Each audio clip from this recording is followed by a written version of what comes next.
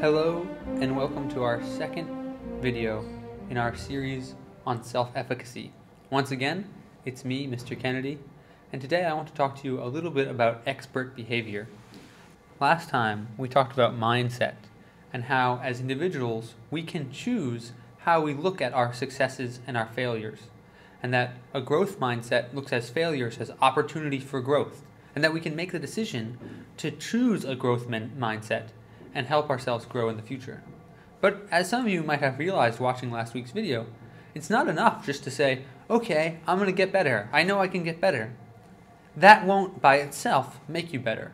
So this week, I want to look at something called expert behavior, which is really quite simple. It's how people who actually succeed, who become experts, how do they act? What do they do? And especially we're going to look at an idea of mastery. How do you work towards being a master of something? We're going to look at a couple real-life examples, and hopefully it's useful. Let's check it out. So we'll start with this guy. I think you can probably recognize who it is. He's pretty famous.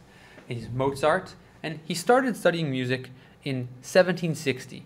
And he's well known for being an incredible genius. And often people say, oh, well, when Mozart was this old, he had done this. And we think of Mozart as being, wow, he just must have been pure genius.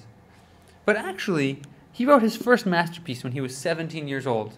Certainly impressive, but that means that it took him 12 years of constant musical study to write his first masterpiece. 12 years to mastery.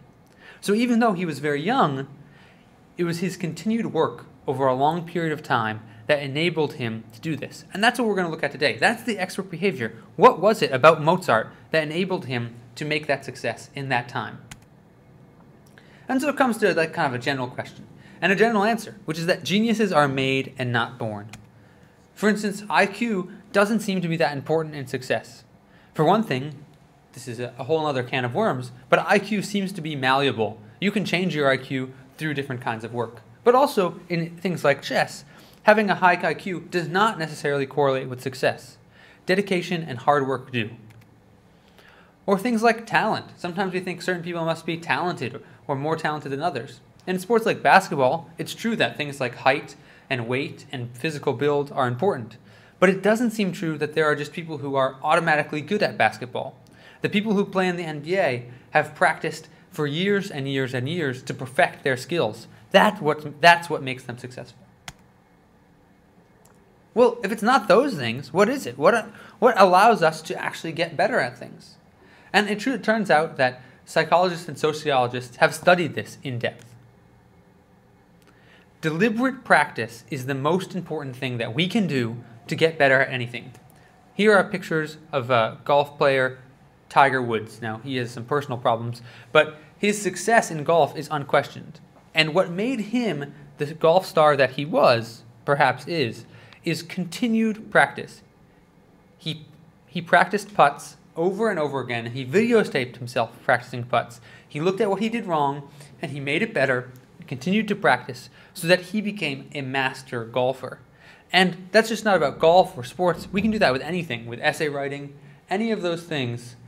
We can work to make ourselves better. So then the question is, how long do I have to practice to master something?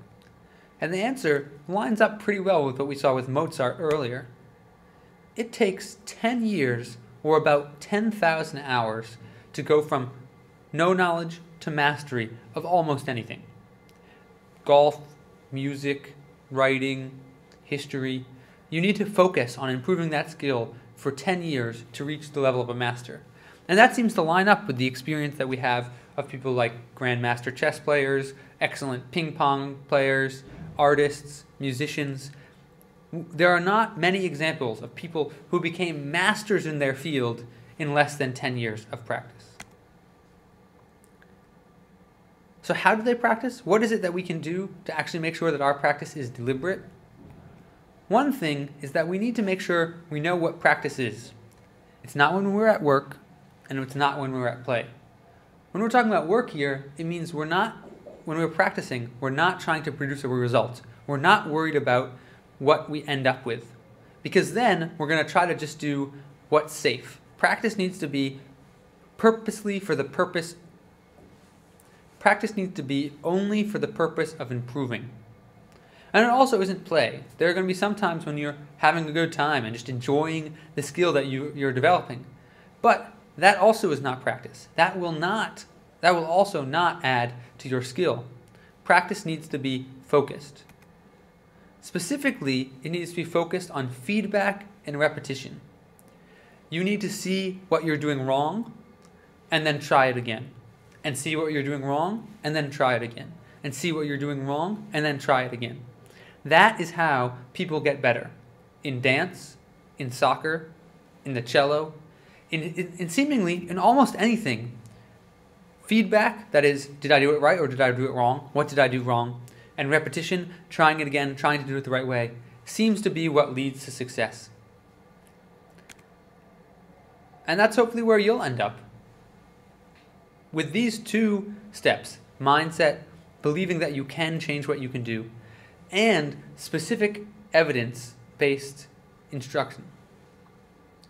With these two steps, mindset, believing that you can improve yourself, get better at the things that you want to do, and expert behavior, specific, purposeful knowledge about how to practice to get better. Hopefully you can move forward from this week and get even better at your schoolwork, your sports, your music, whatever it is that really drives you. Good luck and do your best. Thank you very much for watching.